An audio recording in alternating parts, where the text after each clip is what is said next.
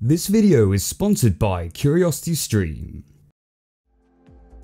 Underdog, or Dog's Courage if you're watching the English dub, is a 2018 South Korean animated film following the story of a group of abandoned dogs as they try to survive on the streets and seek out to find paradise out in the wild, far away from any humans. The reason I was particularly interested in looking at this film is that it's made by the same company that produced Leafy, A Hen into the Wild, which came out in 2011, which if you saw my review on that, I absolutely loved that film, as it not only had gorgeous animation and music, but also told a very mature and complex story that had some incredibly dark moments in it, considering its PG rating.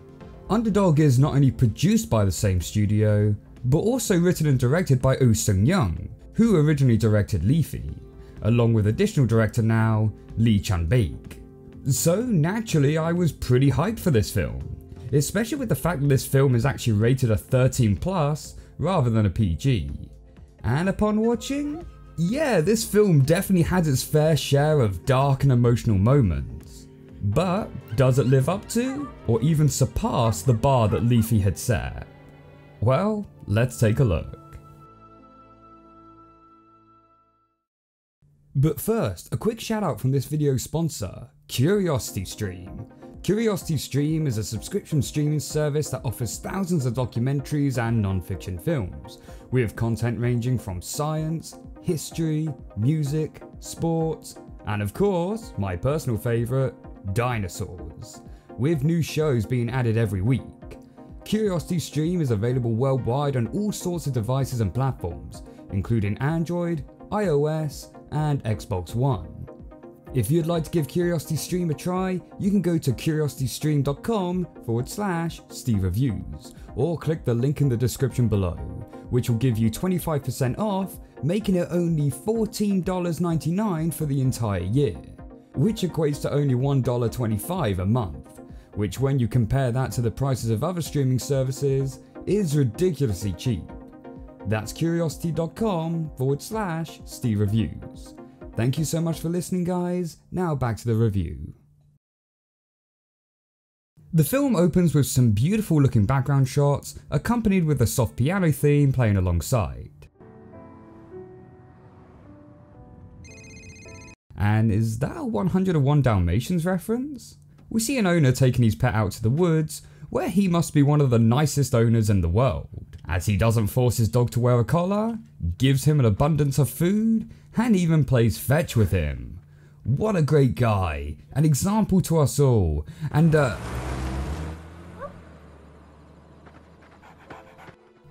oh. Well, less than 3 minutes in and we're getting a rendition of that one scene that made everyone cry in The Fox and the Hound.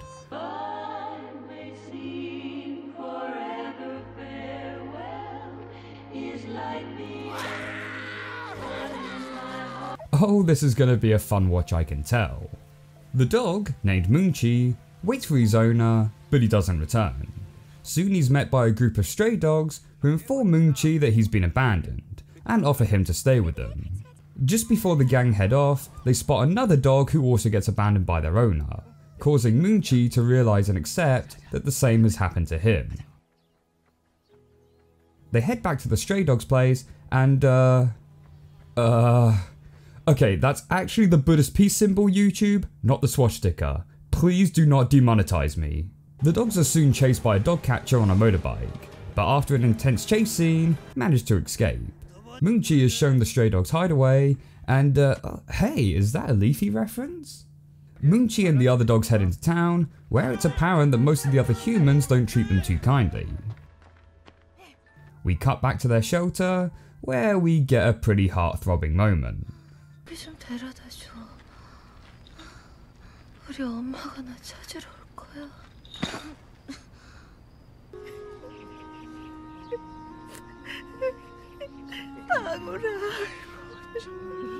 Jesus Christ. Less than 20 minutes in and we've already had 2 gut-wrenching scenes. Not only is the death itself saddening, but just the way the sick little dog is still adamant that the owner will come back to rescue them. We don't deserve dogs. This in turn causes Moonchi to finally accept that his owner will never come back for him either, and as a symbol of that, he gets rid of the tennis ball that he was given. Whilst out exploring the area, he comes across a family of wild dogs living up in the mountains, and decides that he wishes to join them as he's horny, I mean wanting to be free. Moonchi heads up the mountain and asks to join their pack, but they reject him, saying that he's not built for the wildlife. Meanwhile, another one of the stray dogs is chased down by the dog catcher and caught, in a pretty brutal way.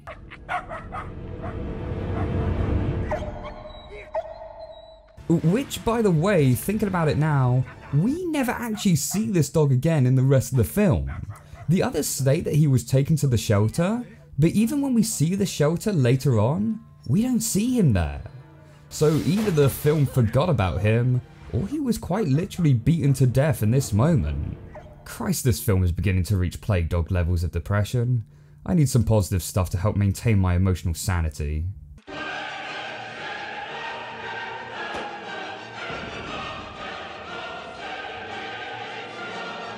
This is why I'll never be happy. With another dog captured, the strays argue about whether staying in town is the best thing for them. Moonchi decides that he wants to live up on the mountains, and so breaks into a goat farm in order to try and impress the mountain dogs. The mountain dogs aren't impressed, however, stating that all this will do is further anger the humans. The local dog catcher is called out, which ends up in Moonchi and the young pup Tori being captured. The two are brought back to the shelter, which not only has appalling conditions, but is also used as a puppy mill. The same puppy mill that Moonchi was born at. The other mountain dogs come to rescue them, and free the rest of the dogs in the process. Meanwhile, the stray dog's home ends up getting destroyed as the old house is demolished. And is that also a Leafy reference? Maybe. With both packs now needing to leave, Moonchi proposes that the mountain dogs and strays join forces, and head for the talked about place in the wild, where they can truly be free of humans. Smooth. However, it's not long until the journey that they encounter their first obstacle, the motorway. Oh god, animals trying to cross a motorway? I'm getting some serious flashbacks to Animals of Farthing Wood right about now.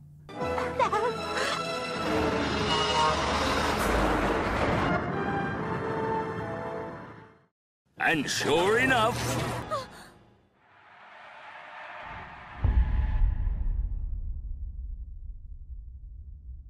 Well, I suppose it had been over 15 minutes since our last character death, so we were overdue.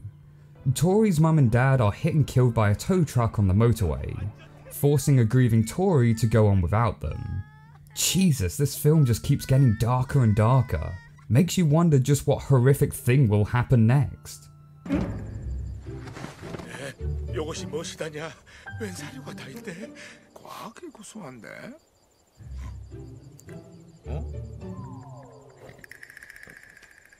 Of course, it's not quite the watching Mr. Otter taking a shit scene from Leafy, but it's good to see the poop humour is still alive and well here. 근데 말이야, 너무 맛은 어땠어? 맛있었어. Through teamwork, the gang manages to chase down and capture a deer, and though I'm happy for them, I can't help but feel that the triumphant music just feels a little off as they murder a deer right before our very eyes. Oh god, I'm gonna die. I don't wanna die. What about my wife Jessica? What are my children gonna do without me? For the love of God, someone save me.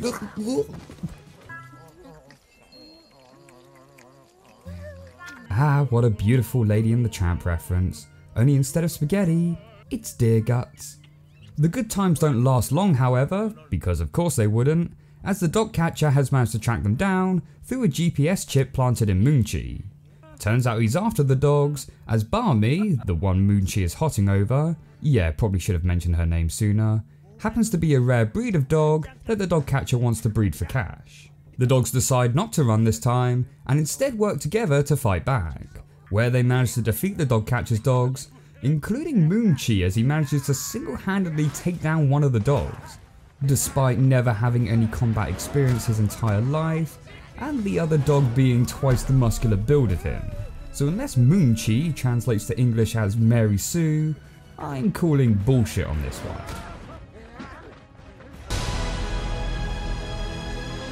The dog catcher tries shooting the dogs, but in doing so starts a fire in the field, which manages to spread incredibly quickly.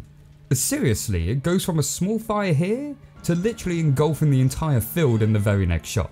Thankfully, with a bit of quick thinking, the dogs are able to get through the fire and actually make it out without any casualties. Wait, are we sure? Yeah, they're all here. Jesus, that's a first. After a bit more walking, the dogs stumble across a house in the country. And though being wary at first, it turns out these humans are good and patch up the dogs from their various wounds. Not gonna lie, for a film that has been pretty dark for the most part, this moment, as rare and heartfelt as it is, also comes across as a little too cheesy. Oh hey everyone, my name's Jessica. Say, have any of you guys seen my husband? So, the dogs have finally managed to find a place where they will be fed and taken care of, and all is good and happy, where the film ends and the credits roll. Oh, wait, no, we still have another 20 minutes left.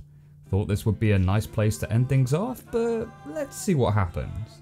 Using the GPS tracker, the dog catcher once again appears and begins giving chase to Moonchi, who manages to get himself caught in a trap. We're caught in a trap.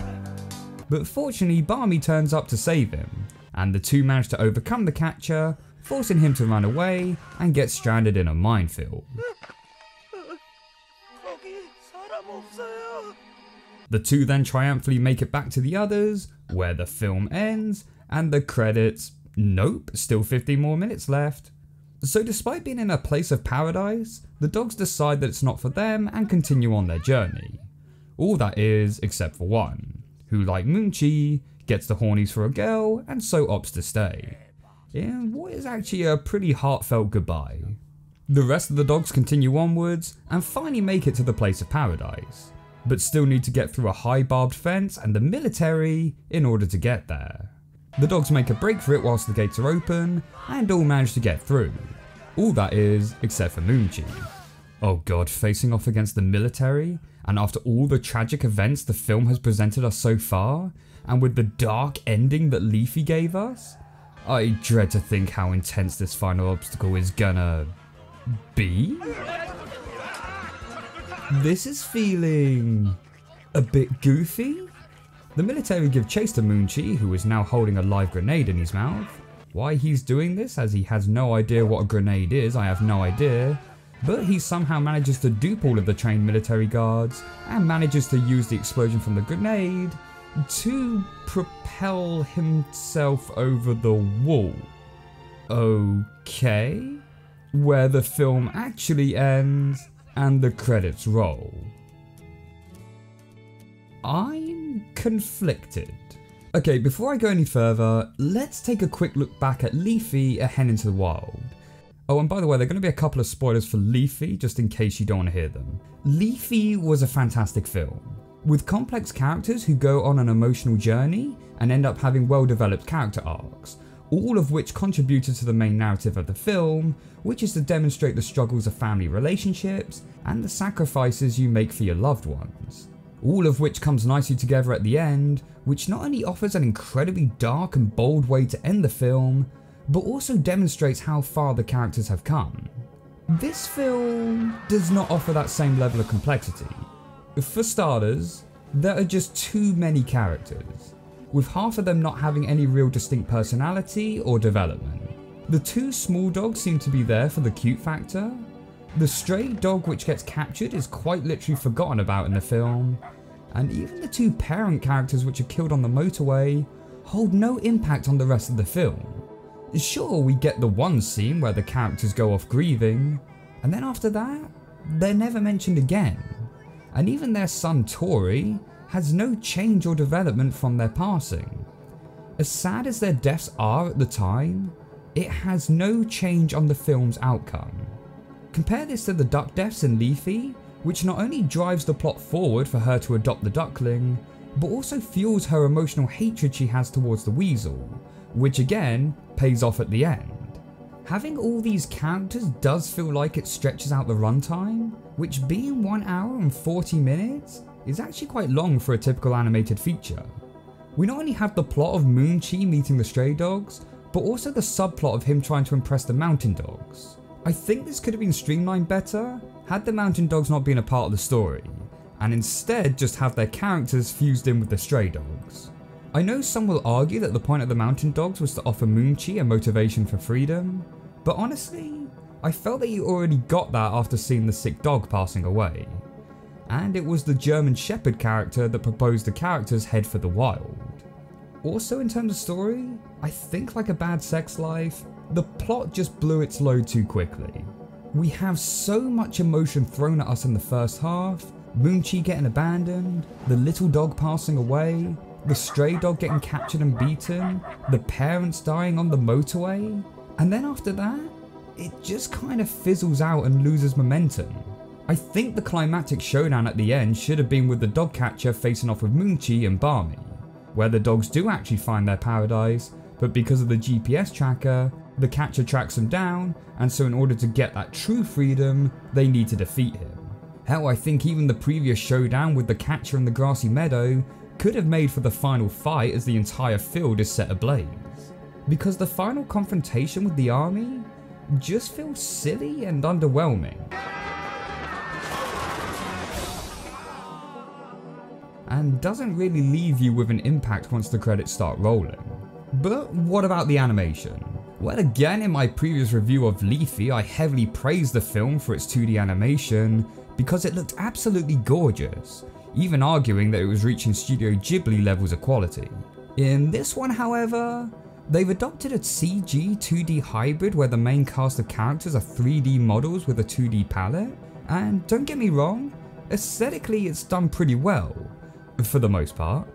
But I can't help but feel that this is a downgrade from the 2D animation we got in Leafy, as the 2D can offer more dynamic movement, better facial expressions, and lighting that the 3D models can't quite match. And this is made even more apparent when some of the minor characters are still animated in traditional 2D and are put alongside our 3-dimensional cast, which can look pretty awkward at times. I'm guessing this was done as a budget saver, and I can understand that. But I still believe a full 2D film would have looked so much better. But at least the backgrounds are still looking awesome, and we get a nice selection of shots throughout. Another thing that is still awesome is the music. The music still holds up to the high quality with a fantastic musical score. It really is one of the strengths of the film, from the soft piano which will tug at your heartstrings, to the triumphant orchestra that will get you pumped,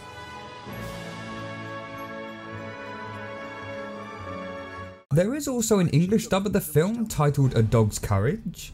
I've not watched the entire English version, but from the key scenes I viewed, it seems like the dark and violent moments still seem to be intact, with even the poop scene still making it in. And thankfully, the musical score also seems to have remained this time round, unlike with Leafy, though the dubbing itself is a bit hit or miss. Oh boy, what a clumsy dude you are. Obviously, I'd recommend the original Korean dub with subtitles, but if you're not a fan of reading text or struggle with it, then the English dub should suffice just fine. In conclusion, I know I've made a lot of jabs at the film which may make it sound like I didn't enjoy it, which isn't the case at all. I honestly did enjoy the film, and would still recommend people checking it out. It does still offer an emotional story, which presents a strong moral against the cruelty of animals, which is a message I think we can all get behind.